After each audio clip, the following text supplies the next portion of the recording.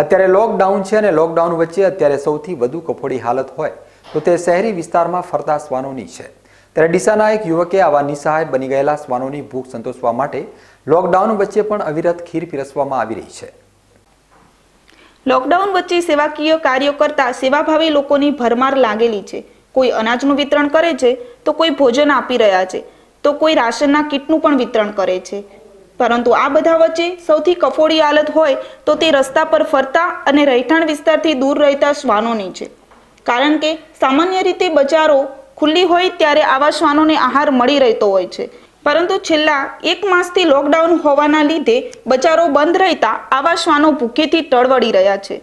રહેઠાણ વિસ્તારમાં ફરતા શ્વાનોને ત્યાં સ્થાનિક લોકો જમવાનું આપી દેતા હોય છે, પરંતુ બજારોમાં ફરતા શ્વાનોની હાલત અત્યારે ખૂબ કફોડી બની ગઈ છે। ત્યારે ડીસાના સદાભાઈ ઠક્કર નામના યુવકે આવા શ્વાનોની ભૂખ સંતોષવા માટે આગળ આવીને ડીસા શહેરના બજારોમાં ફરતા શ્વાનોને દરરોજ ખીર પીરસી રહ્યા છે। દરરોજ 10 લીટર દૂધ, 5 કિલો ચોખા અને 2 કિલો ગોળમાંથી ખીર બનાવવામાં આવે છે અને ત્યારબાદ સદાભાઈ શ્વાનોને આપવામાં પોતાનું જ ખાનગી વાહન લઈને નીકળી પડે છે। ત્યારે સદાભાઈ ઠક્કરને આવતા જોઈ અને તેમનો અવાજ સાંભળીને શ્વાનો પણ ટોળે વળી રહ્યા છે। શહેરના અલગ અલગ વિસ્તારોમાં પહોંચીને અત્યારે સદાભાઈ લોકડાઉન વચ્ચે શ્વાનોની સેવા કરી રહ્યા છે।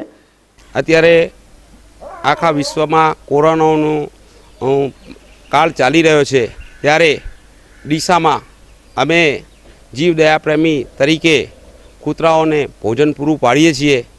યથાશક્તિ 15-20 કિલો ચોખા, 10 કિલો દૂધ, 5 કિલો ગોળ અને એ રીતે ખીર બનાવી અને શેરી કે ગલીના અંદર કે કોઈ એરિયામાં કૂતરાઓને કોઈને કોઈ આજુબાજુમાં થોડો ઘણો રોટલો રોટલી દૂધ જે રીતે ખવડાવતા હોય ખવડાવે છે।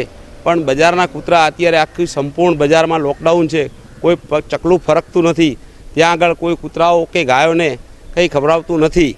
અમે અમારી રીતે દીપક હોટલ, લેખરાજ ચોકડી, પછી ફુવારે અને નગરપાલિકા આગળ એટલામાં આજુબાજુ બગીચો છે, એની આજુબાજુમાં અમે અમારી રીતે યથાશક્તિ રોજના 100-125 કૂતરાઓને અમારી રીતે અમે આ ખીર ખવડાવીએ છીએ। અને હું સૌને પ્રાર્થના કરું છું, લોકડાઉન દરમિયાન મરવાનું તો સૌને છે, પણ ભગવાન તમને આલ્પ્યું છે તો જે યથાશક્તિ જે મળે ગાય કૂતરા મનુષ્યની સેવા કરશો એમાં ખૂબ જ સારું છે અને ભગવાન સૌનું સારું કરે અને આ કોરોનાના કાળથી તરત ભગવાન આપણને છુટકારો મેળવે અને આની રાહત થાય અને સૌનું સારું થાય એવું કહું છું। જય જલારામ।